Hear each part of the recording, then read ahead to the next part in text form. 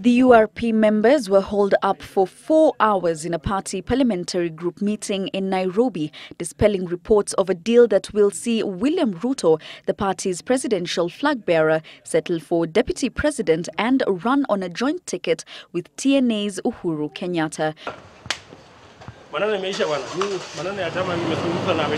Ruto distancing himself from the subject and leaving other members to answer to the resulting pressing questions.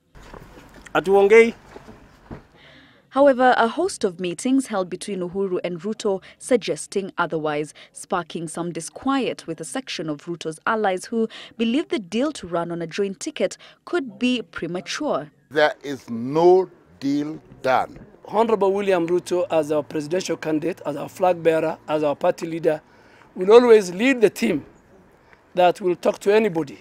And the Honorable Uhuru Kenyatta and TNA, they are among the 53 political parties.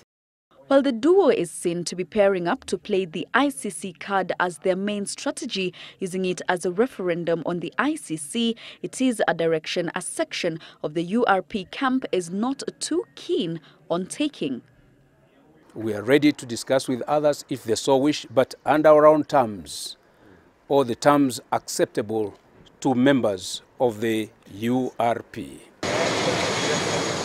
Uhuru, who led a delegation of MPs associated with him in which Ruto's URP was represented, to a meeting with Tanzanian President Jakaya Kikwete at State House, Dar es Salaam, is scheduled to make a similar visit to the Ugandan counterpart, President Yoweri Museveni, sometime this week, raising eyebrows on the new shuttle diplomacy by Uhuru and Ruto.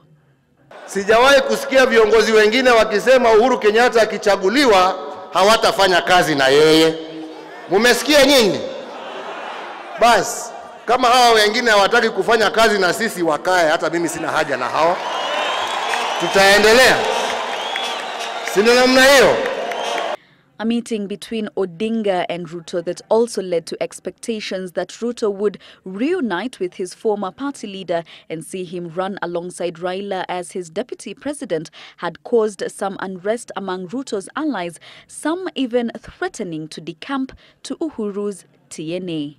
Hata kama mimi nilikuwa napeleka, ningepeleka watu yangu. Ningepeleka Ruto. Ningepeleka Kosgei.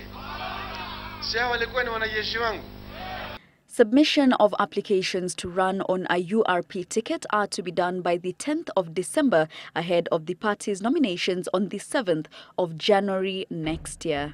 Now, even with Uhuru and Ruto sharing a few things in common, notably their pending trials at the ICC and their quest to form the next government, the prosecutor's office at the Hague-based court insists that these two situations must each take their separate course.